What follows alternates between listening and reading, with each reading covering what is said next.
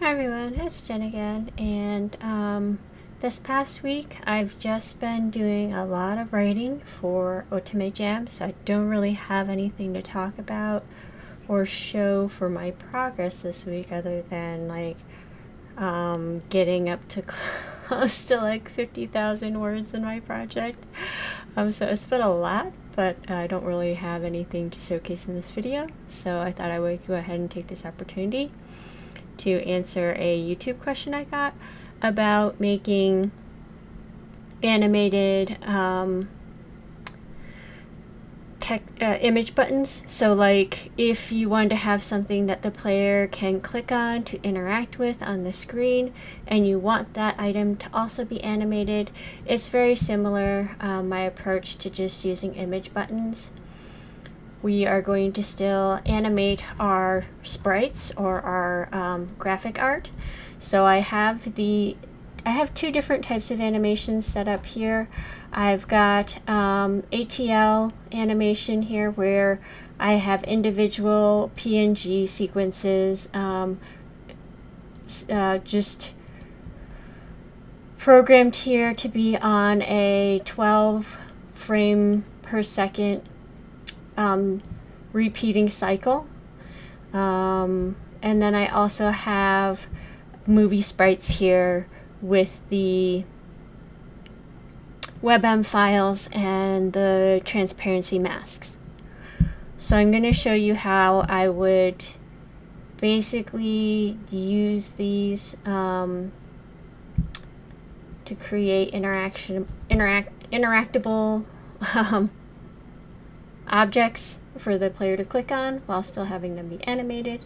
It's very similar to how you would put in an idle image and then have that idle image switch out to a hovering image, except for instead of making it a .jpeg or .png, you are just referencing to the animation. So instead of like putting, you know, the sprite.png, we're just going to say this image declaration here. And it's still going to be within the quotations. I'm going to give it an action function that's just going to be a call function, but you can make this a jump. I just like to use call because for a lot of my buttons, I don't want to like interrupt the flow of what has been going on, so I've just gotten to the habit of making it a call function, but for your project a jump function might work just fine. You can add in a sound for when that activation happens. Here I've done that for these sprites, and the call statement or the function that I'm going to have the action take is to go to this label.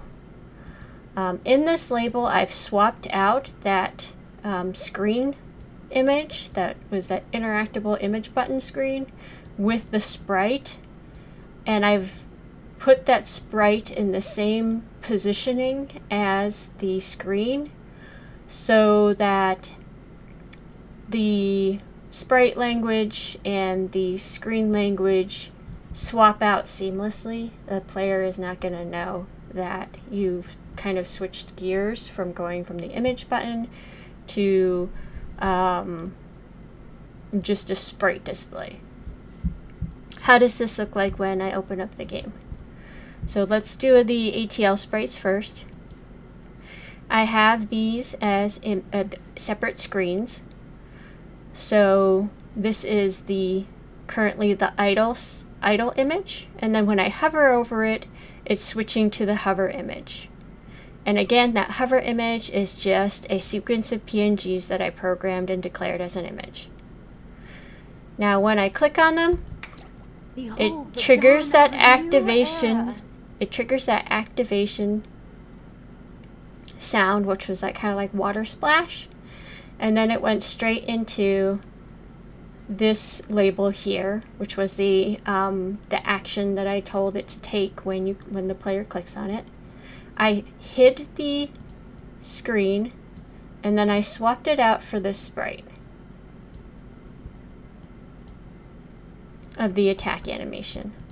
and I put that sprite in the same positioning as I declared the position for my screen to be. I went ahead and I added a voice cue for it, and then once that dialog has passed, it will hide this sprite and it will show the screen again and jump back to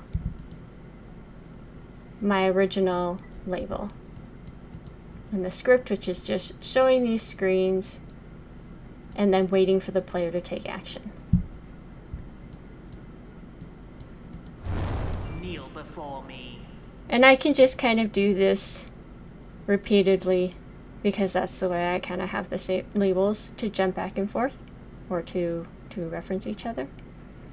And again, you can just kind of swap out.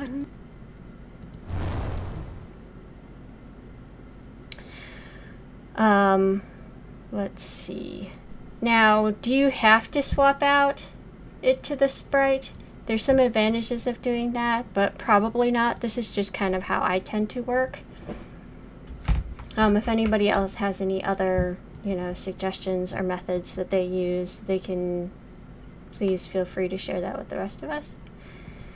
If I go into the movie sprites, it's the same thing, except for instead of having those animations PNG sequence set up, it's just the WebM with the WebM mask. And these I have declared as like the character channels, so you can do that too, where now I have like chat data as the channel. So if I declare any of, or if I go to show any of these other chat dietas, it'll automatically swap out the previous chat data with the new expression. So what that looks like as the image button is, again, we just have that declared idle animation as the idle image, and then I have swapped out the smile animation for the hover image. So we hover over her, she smiles. And if we click on her, she's going to make a little noise, and then she's going to go to this label here, the chat data label. So on this chat data label, I went ahead and I made like a little interactive menu where she swapped out for her like regular sprite so that I could easily move through expressions based on the character's choice. What that looks like here is then when we click on her, she goes to this sprite animation here on the label. Ask, is there anything we can do for you? We get the menu options, which then her response will change her expression, and then I have it jumping back to, in the script here, just this screen here again where you can interact with, where you can click on her. I should have made this window hide too, so I can go ahead and add that to here just to make sure we're not going to have that weird thing there. So if I refresh, now that window shouldn't be there. When we interact with her, it'll disappear. Now the other things that we can do to kind of like make this more of like a practical application is I could make like a variable to track how many times we talk to her. So like I could make something like default D chats or something and we'll start at 0. And then for like when we talk to her, every time we click on her, we're gonna go ahead and add a dchats like plus 1, and then we can make this like if dchats equals 1, she can say this.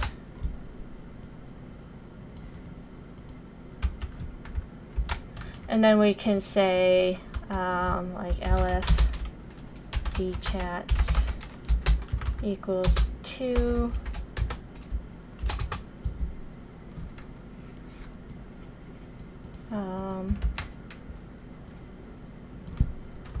She could say something else.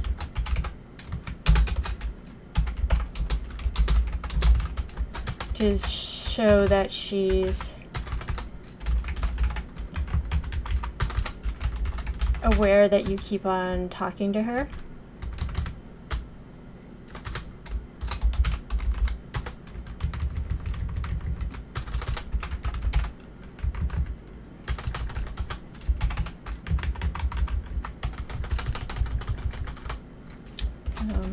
Really? What? And then we could have something like, oh, she's fed up with you now.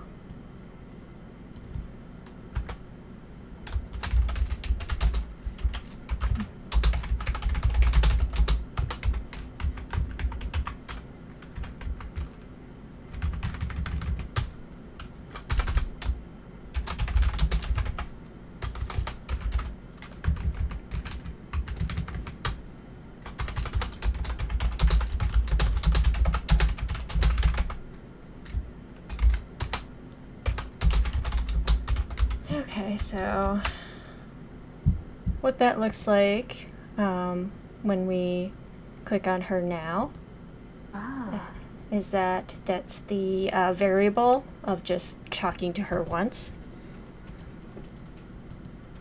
And now when we click on her again, she should have a different response because this is the second time that we've clicked on her, and now our dchats is equal to 2.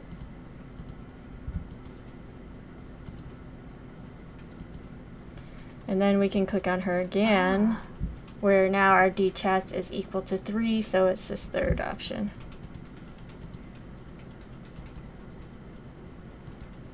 And then she'll keep saying that until we program her to do something else. Alright, well, this is a short one. I'm going to go ahead and put some links in kind of like how to do the ATL animation and to my previous video where I talked about how to make movie sprites. If you have any questions about that. But Imagebuttons are pretty simple and pretty powerful. They open up a whole new avenue of storytelling. Now, most of my storytelling in my games are not like just jump labels, I guess in like a traditional visual novel sense. Most of the time I like to give my player a little bit more freedom to either make choices to go certain locations or to interact with certain characters. So I do end up using a lot of these kind of like jumping around different labels and keeping track of like what the player's choices are through like variables and how often they make those choices so that things don't get too repetitive. And it's a different form of storytelling that I think is unique to games that you don't get so much in just like I guess it would be like a choose your own adventure style like book, which a lot of visual novels sort of emulate. I think it gives you a lot more freedom as a storyteller, as well as giving the player a lot more freedom. So I hope that this interests you and maybe opens up a new avenue for like adding a different sort of story dialogue navigation for your games. Okay, take care and enjoy the process. Bye.